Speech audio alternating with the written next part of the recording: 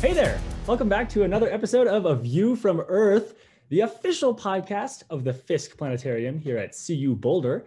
My name is Colin Sinclair, as always. I'm an undergrad at CU, and I work at the planetarium as a presenter when the building is open, and when it's not, I co-host this podcast with Tara Tomlinson. Hey, Tara. Hey, Colin. As always, I am Tara, and I'm a CU alum and planetary scientist and presenter at Fiske as well, and coordinate the outreach program and all that fun stuff, whether the building is open or not. Woohoo! Yeah, that's a good distinction. Maybe I shouldn't say only when the building is closed do I do other things and such. Anywho, we're also joined by John, our producer. Hey, John. Hello. Cool.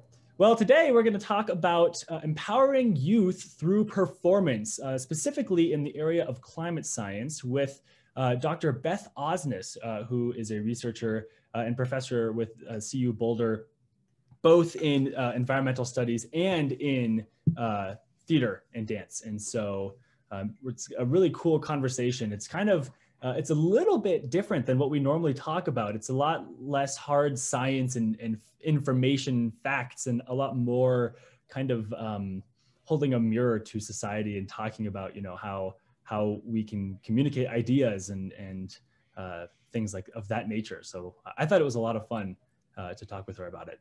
Yeah, it totally was. And I think it reflects back on you and I as well, as people who are affiliated with theater and dance and film and art and things like that, and also as people who are science communicators. This is totally our wheelhouse. Mm-hmm. You know, we're always looking for new and interesting and fascinating ways that we can communicate science, or looking to see what other people are doing to communicate this sort of science. And I think climate science especially is I don't want to say tricky, but maybe tricky. It's you know, it's more divisive.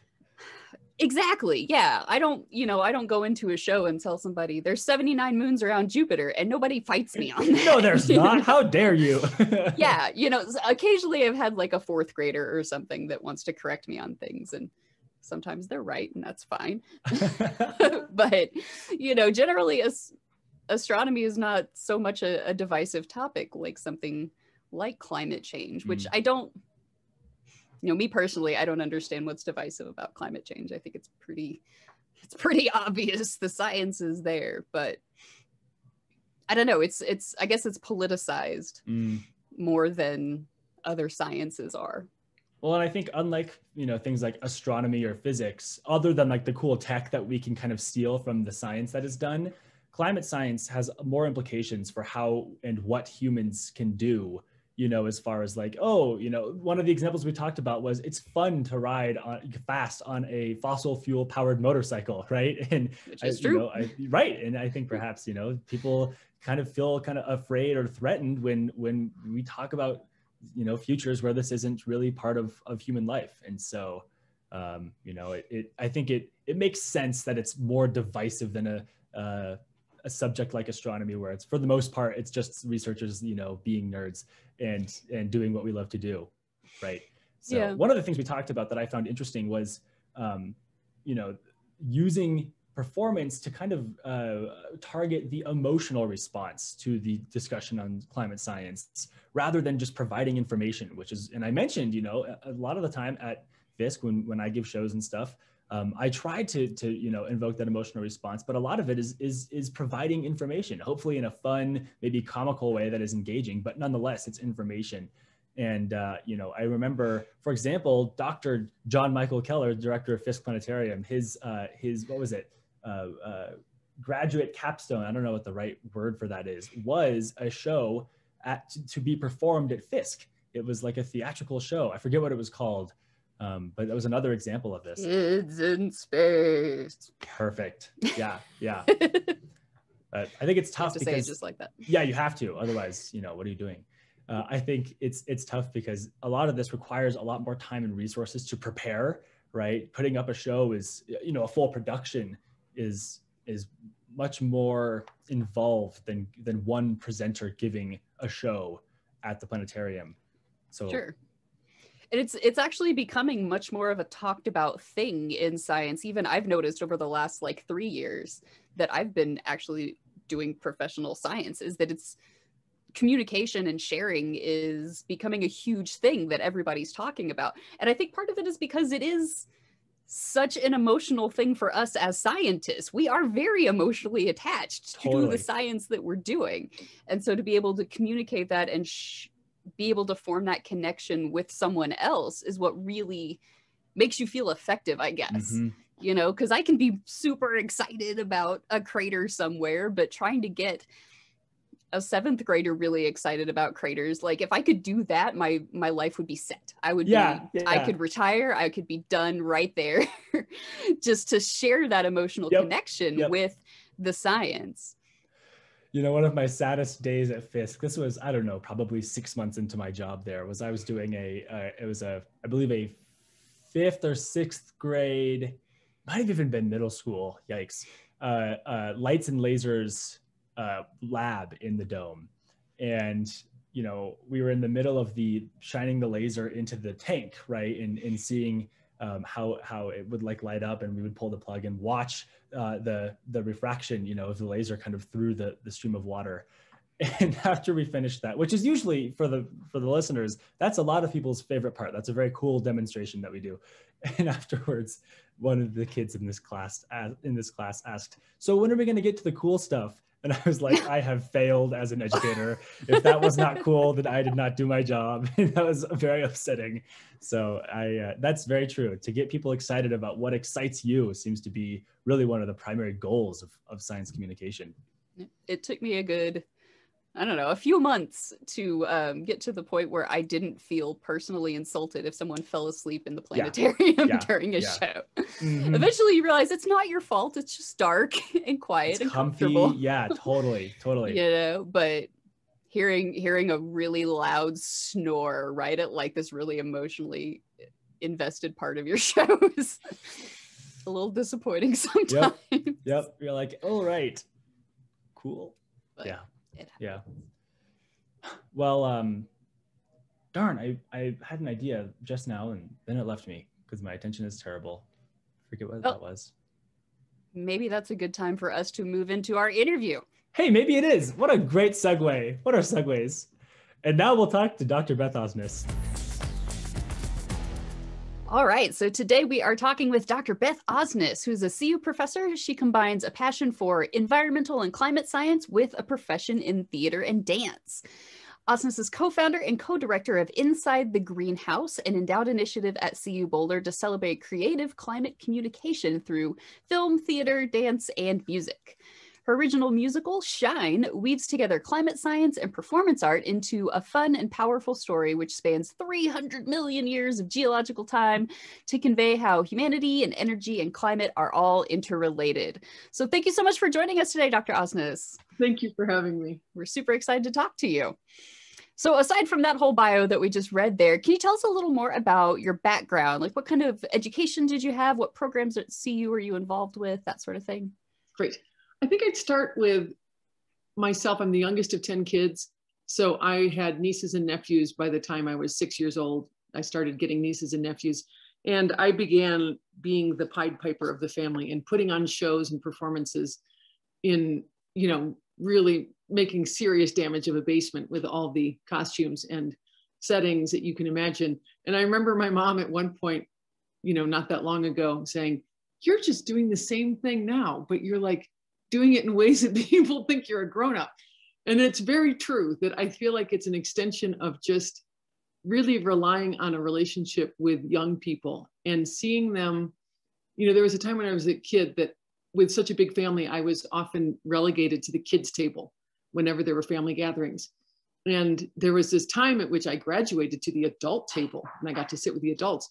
And I quickly realized how dull it was to sit with the adults, that they told the same stories again and again, that there wasn't this much play. And I realized that I actually preferred a seat at the kids' table, not because I think they're cute or in these like reductive, stupid ways that people talk about kids, but because they're actually a little bit more interesting and they're in touch with play and imagination and new stories.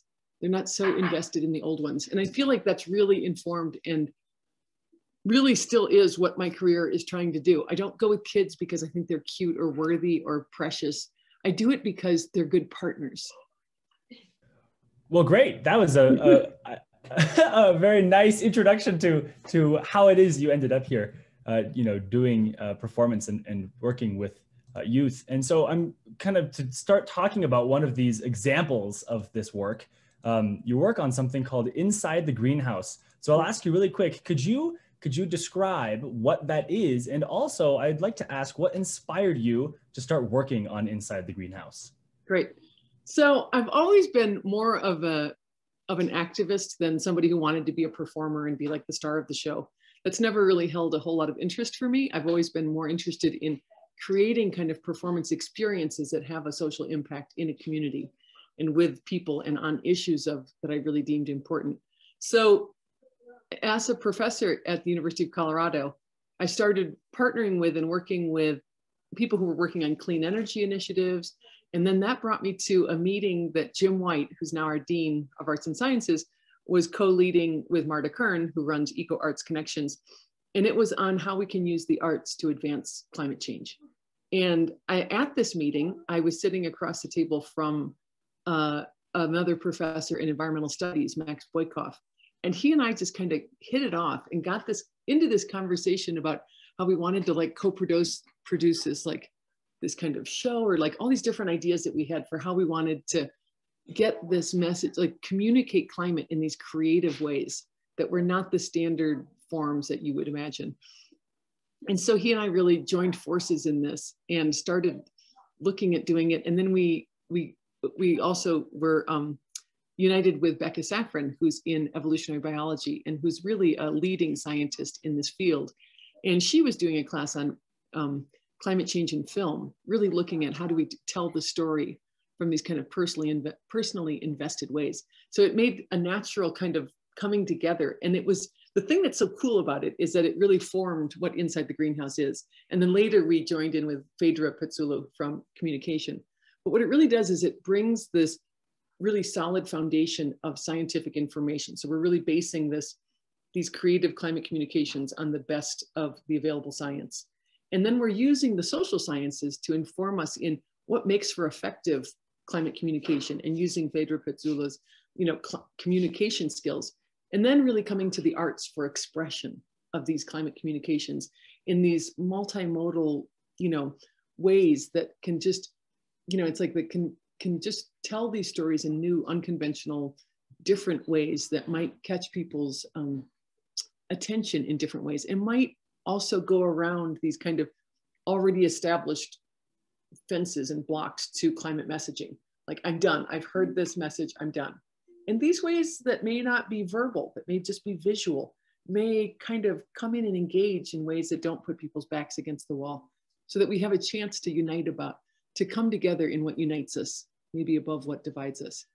So I'm curious, in this discussion, it sounds like, there was kind of this push to how can we connect with viewers in this case, because it's a performance, or the audience in a way that doesn't, like you said, that kind of goes around pre-established fences, and you're kind of informing this work with the social science that might suggest ways to connect with your audience in such a way that they are more open to hearing the message. What are some of those ways? How, what sorts of things do you avoid? What do you encourage with this kind of work? Oh, that's a good question. Some of the ways that we do it is to I like to go towards things where the artistic medium is integral with what you're actually trying to do. So one of the forms that I've experimented with, and it's based in work that I did as a Fulbright scholar in Malaysia on the traditional shadow puppet theater of Southeast Asia, which is this really beautiful form of shadow puppet theater that's done at night, and it's for the whole community. It has like every age. It's not segregated in terms of age, in terms of the audience, and it has this holistic thing. It can cure cholera and it can entertain after a good rice harvest. It's a holistic kind of total theater that I'm really interested in. So having done that research on this Asian, performance form back in the early 90s, And now doing this work on clean energy, I've started, one of the forms I've used is this solar powered shadow puppet theater, where in the Navajo Nation at Theroux High School in the Eastern Agency, I partnered with a school in using solar powered shadow puppet theater for the students to create these characters that were stakeholders in different energy like ideas that they identified within their own community. Like, hey, let's put up a solar park, you know, like a solar farm park somewhere in our area. And then, okay, well, who are the stakeholders in this idea? Well, there's the coal plants, which you could anthropomorphize. So there's like a character, a shadow puppet character that is coal. And then you could have, you know, voice of the children, which is this, you know, shadow puppet of children.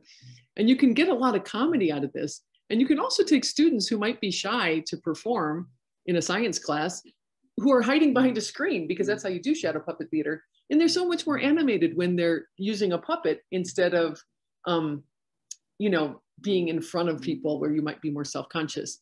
And the mechanisms of production are so needy that you just kind of lose your self-consciousness because you're having to attend to what you're doing.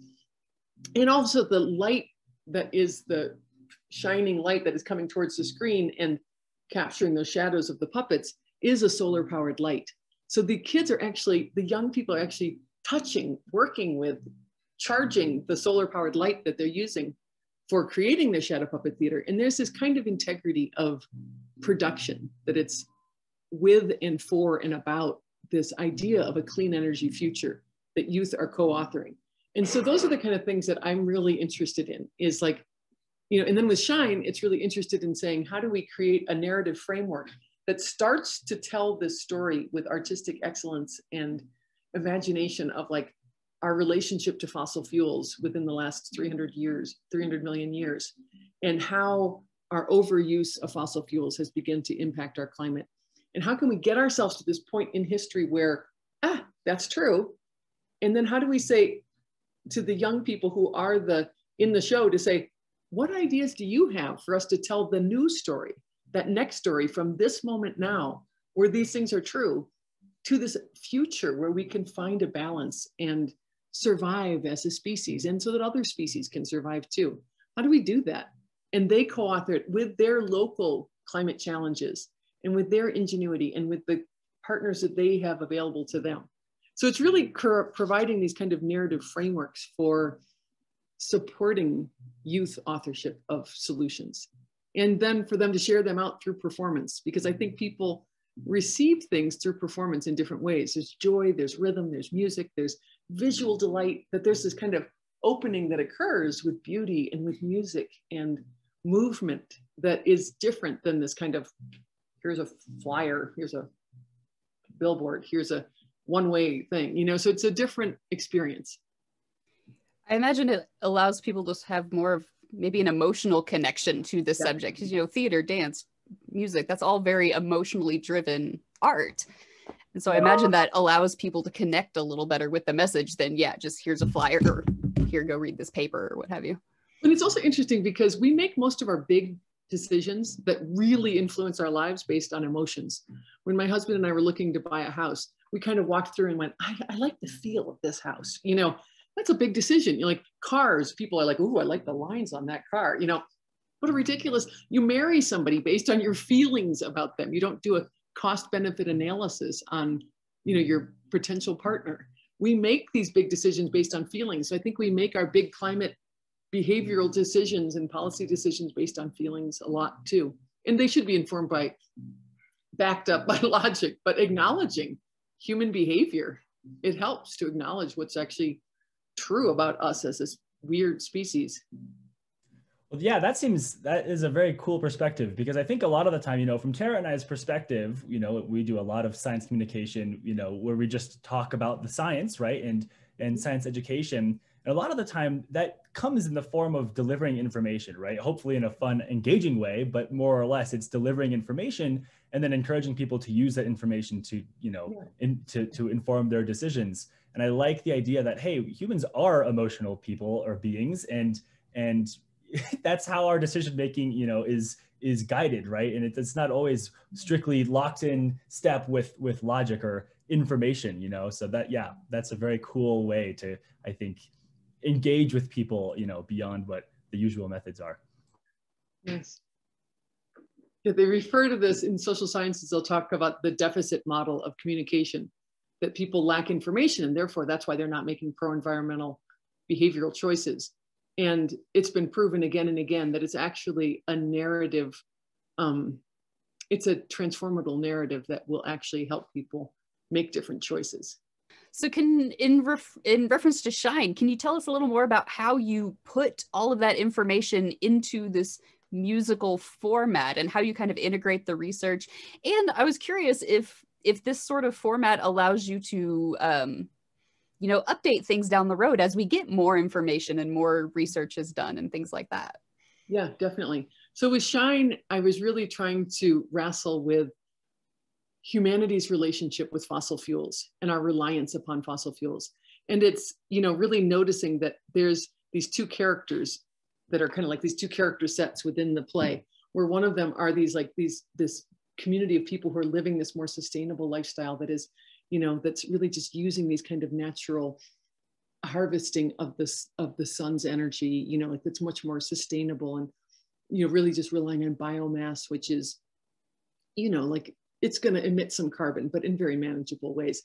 And then this idea of fossil fuels, and the young people actually participate in the making with the sun of becoming these ancient plants and animals that then die and get crushed by this, you know, thousands of pounds of, you know, of mud and rock and sands and become fossil fuels. And then fossil fuel emerging as a character who's like, yeah, he's got the more energy, and he's like, you just can't even believe, like, I can like help humans who are toiling, like I can do so much. And then the sun's character saying, yeah, but be careful, we don't know what you can do. Like, well, let's figure it out. Let's see what humans seem to like this, you know, like humans seem to like going fast on a motorcycle. Like it's fun to go on a ride on fossil fuels. And it really comes down to this kind of like clash. And then this kind of also finding some, you know, ways that we are living together with these sustainable ways and with these fossil fuel based energies. So how do we kind of survive? So giving that story a form what I was trying to do in Shine, and not demonize one or the other, because we're seduced and we think both are fun and cool, and we need to, we're going to be both of those things anyway. We're not going to give up completely this addiction to fossil fuels, because, you know, we rely upon them for pharmaceutical, and, you know, like everything is in bed. Like we're so entangled with fossil fuels. So to kind of bring that up in hopefully not so much of a demonizing good, bad, you know, way, moralistic way, but more of a like, how do we figure this out?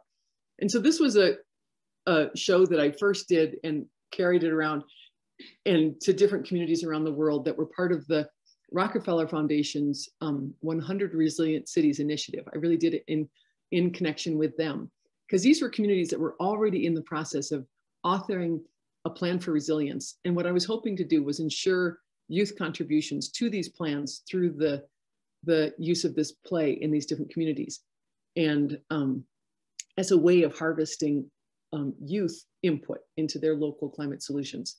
So then this next show that I'm working on now, that I'm in the process of writing grants for and planning for, is called, I don't know the name, it's either Swallowed Whole or Bird's Eye View. And it's about humanity's relationship with barn swallows primarily, because humanity's migration across this planet as settler communities has gone with barn swallows. They followed us to all these different areas, and they reside almost exclusively now in human-made structures. So we share the story of expansion and settlement and all that that implies in terms of colonization and everything with this species, barn swallows. So we turn to this species in a spirit of interspecies friendship towards how do we author an equitable, survivable, and thrivable future. And so I'm constructing this new musical that is very similar to Shine in format, in that it tells a first story, that act one that's professionally scripted, composed by my partner, my Grammy-winning partner, Tom Wassinger, who's just an incredible composer and has such humor and heart and skill. And working with him to create that first act that sets up this story of interspecies friendship with this group of young people who are doing this art science observation summer field work outside on these barn swallows slowly get kind of magically brought into this world, pulled into this world by the observations with these birds and their growing friendship, until they're transformed through this magical portal into the world of the birds. And through this perspective, as birds transformed into birds, that they then author local climate solutions based from this interspecies perspective towards all species survivability into the future. So that's the next musical that's coming. And it carries that same similar idea, that it's like you bring young people into this feeling and experience of artistic excellence and hope that that carries over into their authorship. And then there's a final musical number at the end that pulls the whole thing together and celebrates it and makes it kind of toe tapping and humming into the future. So, you know, we've talked a lot about these different uses of performance in theater, you know, to communicate these ideas and to give a voice to the people that are putting these performances on, right, in their communities and to the young people themselves. I'm curious, have you ever come across any sort of, I want to say like criticism or backlash for trying to use this method to communicate, you know, ideas as big as climate change? Or is it all positive? Are people generally happy with it? I haven't really come across negative, like, don't be silly with climate change, it's too serious. Like, nobody's really said that. But I think the extent to which people haven't embraced youth contributions through theater as seriously as I might like is something that is still a growing area of challenge for me. And part of that is being that bridge builder, doing strategic partnerships. There's certain places where I feel like it really succeeded. Like in Boulder, because I'm most embedded in Boulder, we were really able to do a performance of Shine at the Sustainability Energy Environment Complex at the CU campus, where we had leaders, like civic leaders from our community there, partnering with the young people in creating those skits that were the Act 2 solutions. And, you know, we had Nobel Prize winning Eric Cornell, physics, you know, he was one of the people partnering with, you know, senior environmental planners with the city of Boulder, who are really authoring our climate action mobilization plan. We're there collaborating with the youth. So it's like, that was a really great, you know, leading kind of NGOs and community orgs that were represented at that event. And then, you know, in the city of Boulder, our resilience plan that we authored, that was part of our 100 Resilient Cities Initiative, you know, one of the outcomes that was expected was this plan for resilience. And the Shine was included in that actual plan for resilience. But that's the only city where it was really actually included in the plan for resilience formally. So it's like, you know, that goal of having had it more included formally throughout, you know, I traveled to over, I think it ended up being like 9 communities in total where the performance was mounted. So, you know, that didn't fully get all the way, like, even though it certainly reached people within the community, that formal like integration of youth through theatrical methods into an official plan is still a challenge, an ongoing challenge, to get that legitimacy for arts-based methods, to get that legitimacy of authorship by youth. That's still like, I got my work cut out for me. I have good job security, because that still has, you know, that still could use some work. So you mentioned you were Shine was being performed at these Rockefeller cities, I guess you said, places that were already kind of implementing some sort of climate change work being done in their communities. Is this being promoted to maybe the opposite group, these people who are very resistant to promoting climate change in their community? Are we trying to reach out to these people too? Because it seems like this would be a great medium to at least get a conversation started. Yeah, that's great. So now it's really like, you know, it was really within the 100 Resilient Cities Initiative, it was me taking them to different cities. You know, it's like, it's hard to get a catch. Like, it wasn't like it was so successful that it caught on that everybody was doing one of these. Truth be told, it was me taking them to these different communities around the world and producing it and partnering and, you know, pushing it uphill and celebrating it and judging it. But I think that in terms of, you know, within my own scope of what I can do as one person, the communicating of climate as a debate to try to convince people that climate change is real is like, I could spend the better part of my life and not succeed in that way. So I don't know what the point is really. It's like, I'm just interested in creating a better party that says, hey, how about with folks who are the already ready to do something, but don't quite know what to do to make a difference. It's such a better use of my energy. And it's like, I'm not somebody who loves conflict. I don't love conflict. I'd rather work with the people who want to do it. And that's more, I think it's going to be a better use for it. I don't think that, the thing that's great about being in schools is you get a bipartisan group of folks, like you get their kids. And when we did this at Stober Elementary I don't know if it's Golden or Lakewood where the school is, but it's in one of those areas over in Jeffco. We did this show at Stober Elementary, and it was great because one of the parents was an energy engineer working at in extraction of fossil fuels. And she said, I want to come in and talk to the kids about coal and oil. And like, I want to get in there and talk to them too. So it was great. She came in and gave a talk to the kids, the 4th and 5th graders who were involved in doing the show.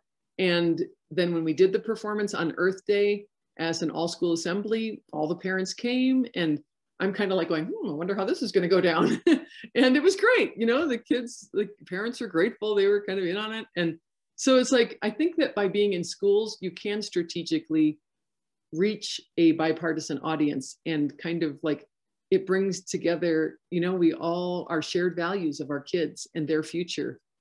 It's kind of undeniable. So when authored by the kids, that's kind of a strategic method and approach to communicating climate, because it's kind of undeniable that the stabilizing of the climate is towards their best interest. That's not really a political thing to say. That's not like, oh, I'm being so biased.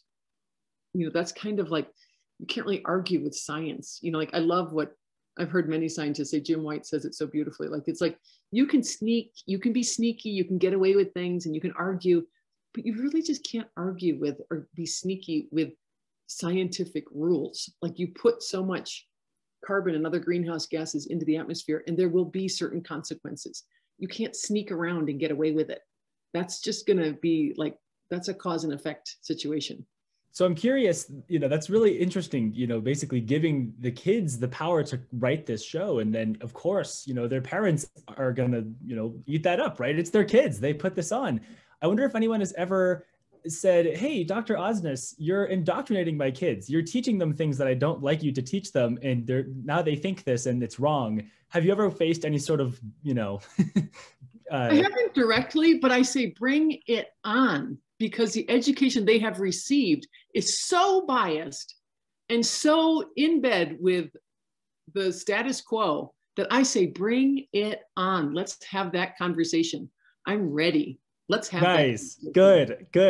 Wow. That, I'm that's good to hear that hasn't happened, because I guess that shows that, hey, parents are open to this, right? They're not.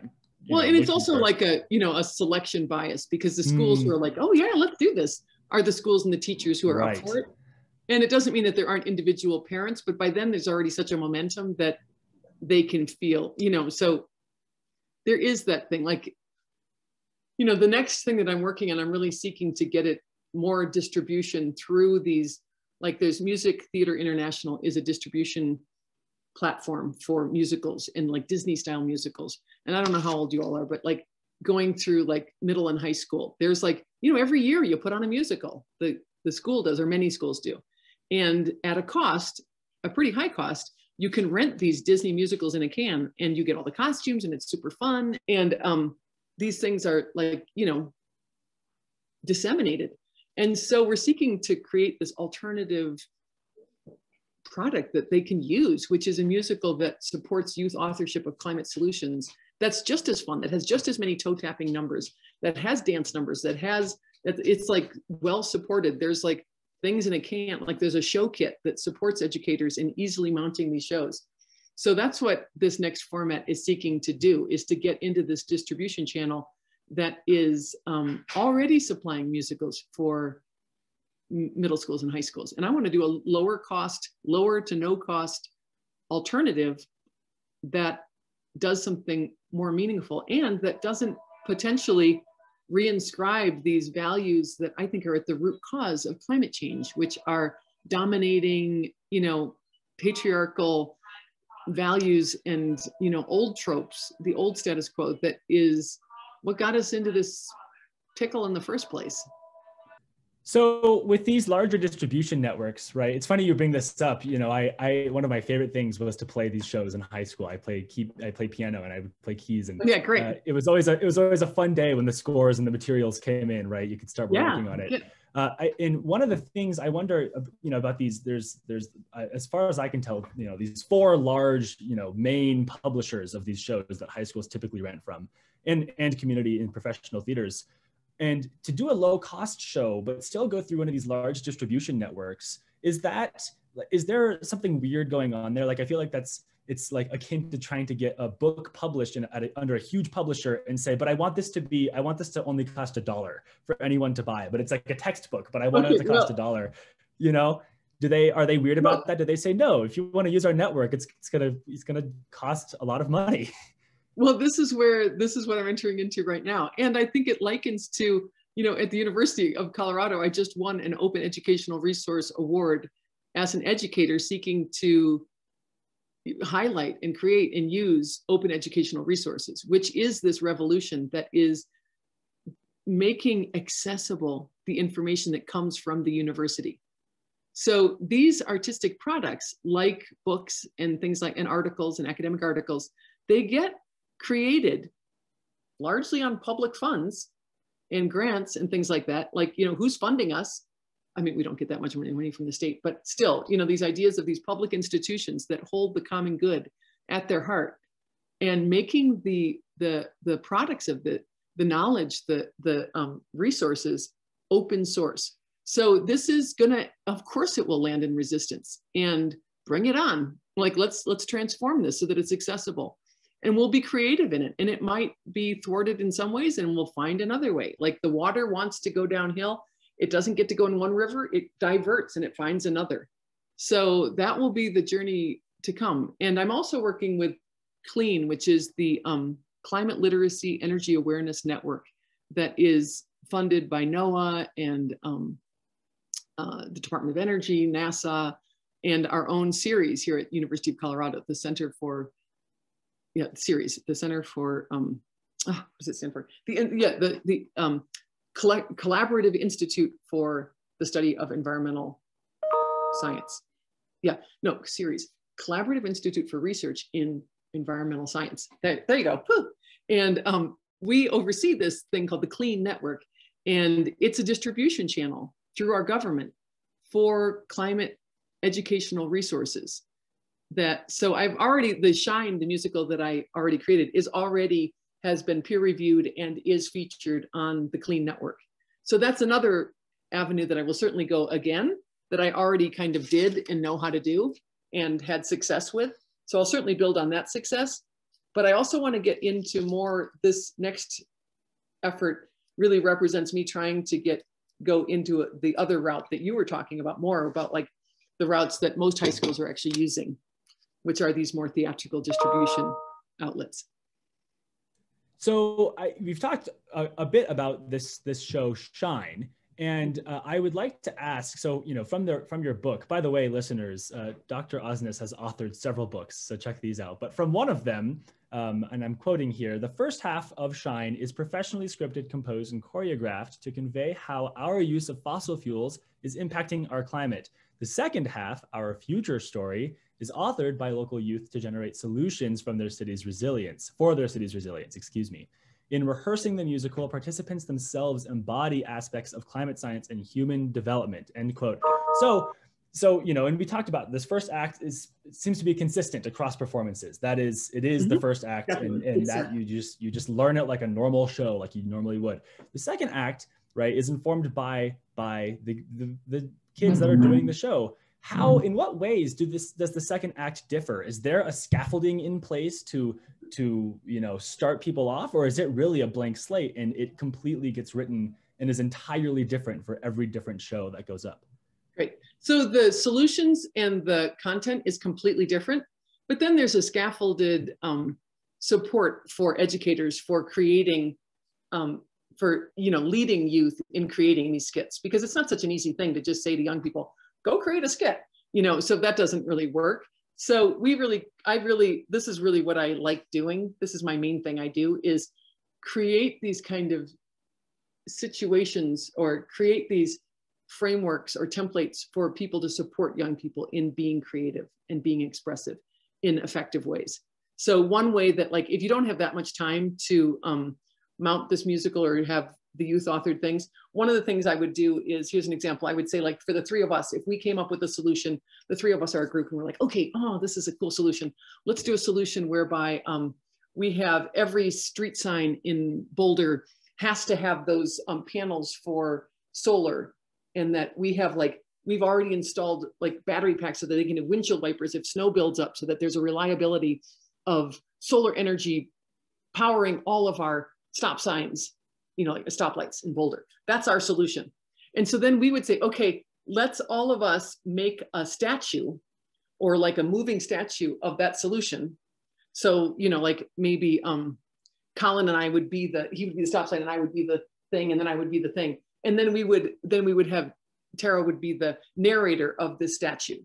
And that's a really quick, easy way to get young people physical and creative and telling a story about their solutions. But you can do that in like 40 minutes with a group of young people. Like, it doesn't take that long to scaffold them in doing that. And then if you've got more time, like when I did a residency at the University of East London and then worked with a school in East London, took these college students and we went into the school and did an artist in residence in the school, we had a longer time to be supporting the creation of these skits. So they were much more developed and they had more of a story arc. And, so there's a range in how these can be done. And yet it still works. It's still supporting youth authored solutions. And then at the end, there was still the final number, which was the shine, shine, shine number, which was a shine, shine, shine, shine, shine, shine. And everybody's dancing and singing. And there's this kind of like memorable song at the end, which human communities have used forever as a way of cementing a public experience together to solidify and deepen and, absorb the content and the message of a collective event.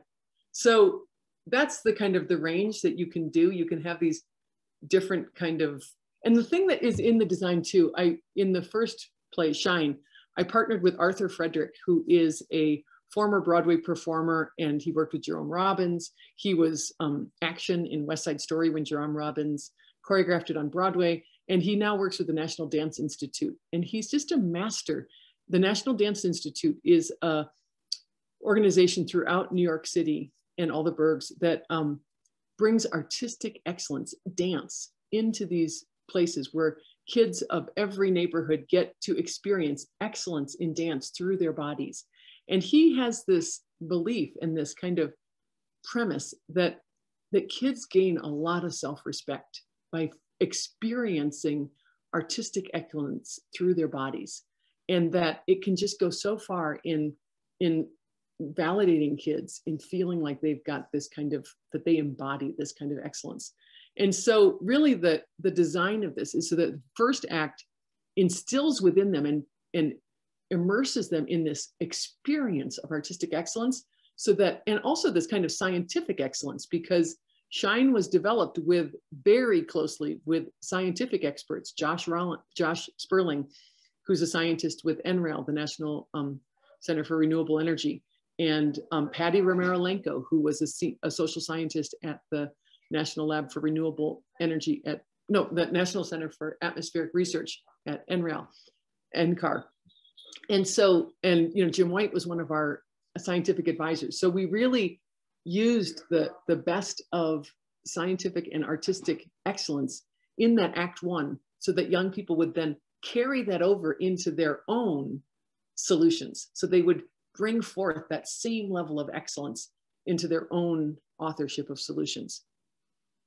So I think we've kind of talked around this question a little bit so far, but what is it that really drives your passion for engaging young people, especially with this issue of energy and climate change? Okay, great. What is it that does that? Well, I just feel like it's kind of cheating them if they don't get to have a voice in it. Like, they're the ones who are going to inherit it. Like I'm old enough that I might just kind of skirt through this, and I might die of old age. It's kind of okay.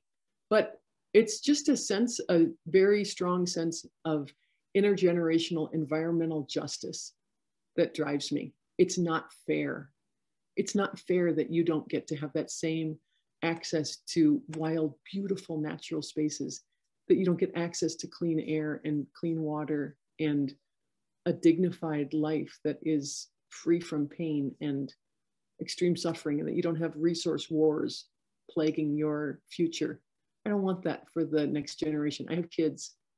I don't even care that they're just my kids, other kids too. You know, I don't want that. I don't want that, not on my watch. I don't want that to be my legacy. I don't want that to be the result of how I lived. So I think that's really what, I was born extremely earnest, and I remain earnest. And that's really what drives me, is intergenerational environmental justice.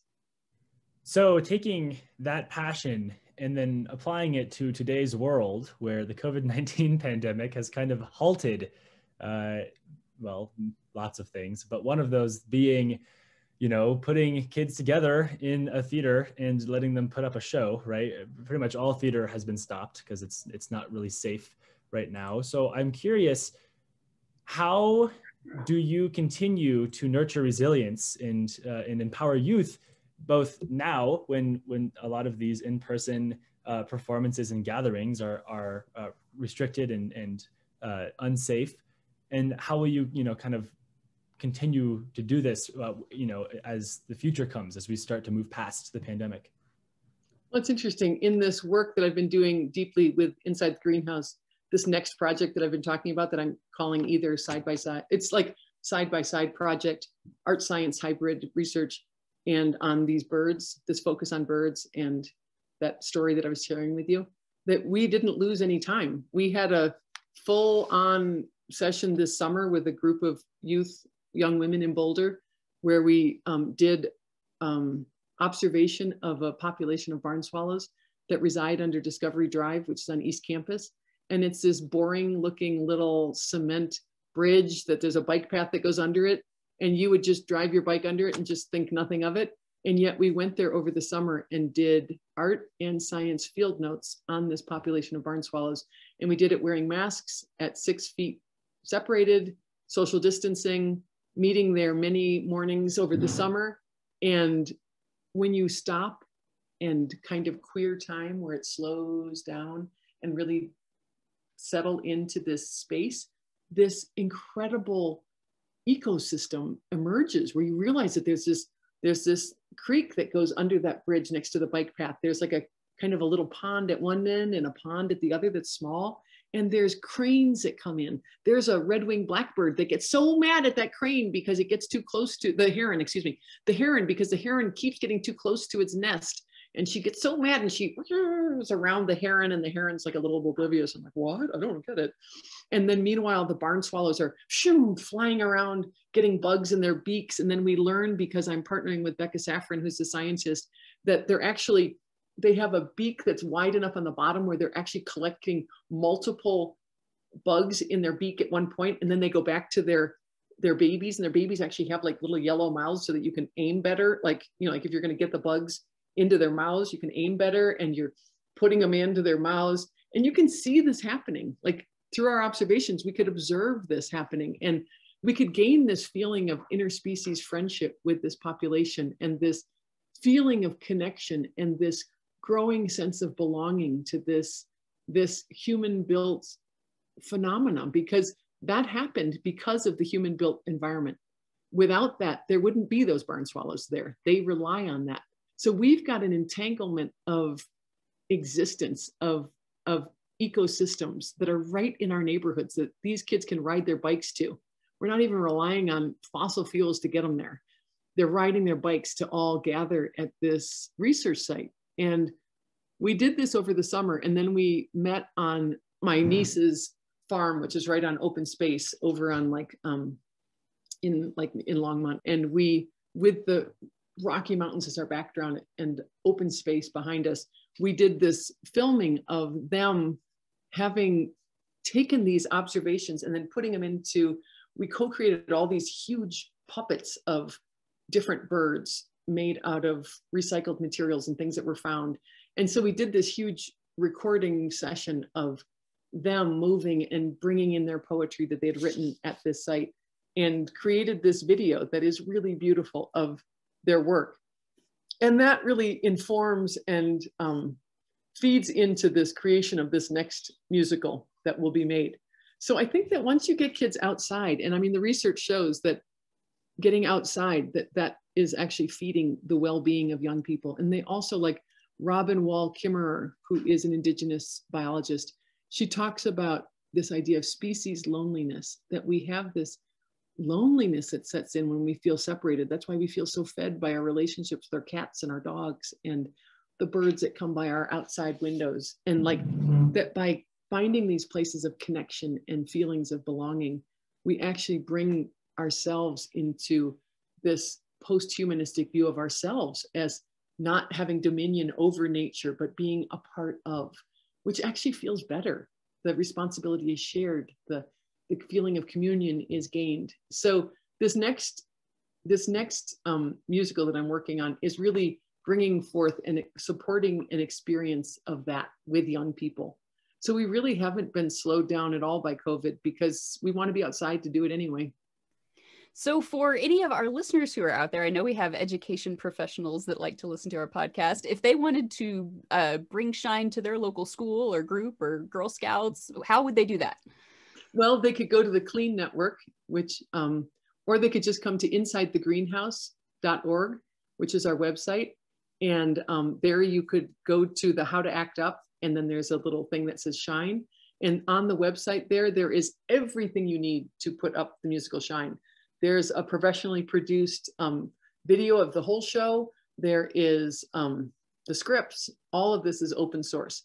There's the scripts. There's the music with and without lyrics that you can just use open source in the doing of it. There's choreographic notes. There's videos for if you want to do the choreography created by Arthur Frederick for each one of the numbers. So it's all there, even instructions for creating the simple costumes, as well as my contact info. If anybody needs support or just encouragement, I am here. And they can even borrow costumes that we've already got. Yeah, we're here to help support this happening. I don't know that I've ever seen a show that would be so easy to get materials for. That's pretty fantastic. Yes. That you can go to the website and boom, they're there. They're there. Yeah, that's awesome. So we like to do a little Q&A session we call Capcom Q&A. It's a little play on space exploration science. And, we have a question that I'd like to pose to you. This is from Charlotte in Austin, who's asking, what practical steps can we take in our daily lives to impact climate change?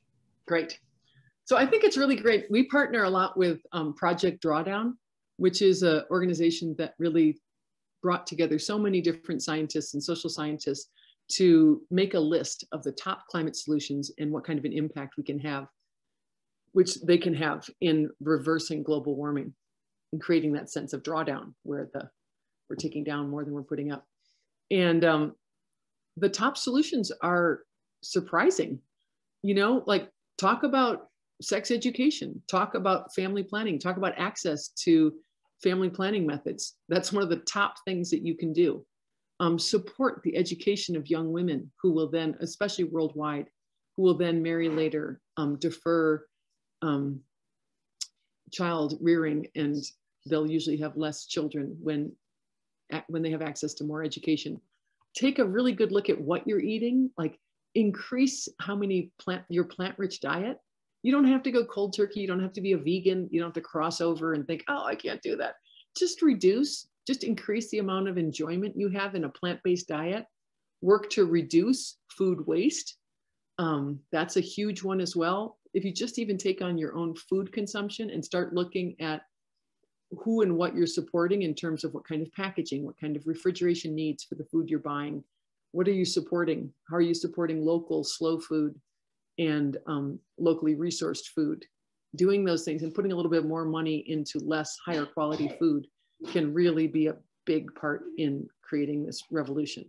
But those things, like You don't like, great. If you can put solar panels on your rooftop, fantastic. But you can do so much more with your diet. It's actually ranked higher in the drawdown list as having a higher impact than solar, distributed and utility scale. So food is where it's at, and family planning and education for young women. Well, it's kind of cool too. It seems like all of these things are as you've been talking about this whole time, you know, it's all related to health and well-being, you know. I mean, if you increase, you know, your enjoyment from a plant-based diet, you're both, you know, helping positively contribute to climate change, and you're going to be healthier because of it, you know. So, which I think is a really nifty win-win for everyone. So this is one of my favorite comics. Shows these two people talking at a climate conference, and there's a PowerPoint thing up on the projector, and it says it lists all the co-benefits of climate change, where it's like, you know, like more pristine saving of resources, like all these co-benefits to climate change. And then the one scientist is saying to the other, what if we go ahead and reverse global warming and make the world a better place? And this is all a hoax. What if climate change is a hoax and we make the world a better place for nothing? You know, it's like, even if climate change is a hoax, working towards it actually has so many co-benefits that you'd want all those things anyway. That's great. Yeah, that's brilliant. Well, you know, I heard a similar joke a while back about wearing masks. Like, hey, you know, what if it comes out that mask wearing isn't helping anyone, you know, and you know, for COVID wise, at least, you know, and then the response is, well, great, but it didn't bother me, and I was trying to help other people. So shame on me. And here we are, everything's fine, you know? Yeah, that's right. Perfect. Well, Dr. Beth Osnes, I think that about wraps up the time that we have today. I'd like to say thanks again so much for being on the show. It was such a pleasure to talk with you. Thank you so much you guys are doing great work. What a delight to talk with you. All right, everyone, that was our interview with Dr. Beth Osnes. Super cool to talk to her. We want to thank her again for joining us. That was really fun. Be sure to come back next week. We're going to be talking to another scientist / communicator, Dr. Ka-Chun Yu, who works at the Denver Museum of Nature and Science. He helps put together their space exhibits and their planetarium shows, and he's going to tell us a bit about what goes into creating a museum exhibit to entice and excite children of all ages from 9 to 99 or what have you. Be sure to check out our website as well, the colorado.edu/Fiske. That's where you can find a schedule of all of our upcoming shows, topics, and guests. There's also an option there for you to submit your questions for our Capcom Q&A section. So you can drop some questions in there for our experts and we'll pass those along for you. You can also use the website to donate if you would like to help contribute to the recording of this podcast and help us keep on going into the future. We would love support from viewers like you. As always, you can find our podcast on YouTube, SoundCloud, Apple Podcasts, and Spotify. Be sure to like and comment and subscribe and do all of those fun things so you don't miss any of our upcoming episodes. And thank you so much for listening. We hope to see you again next week.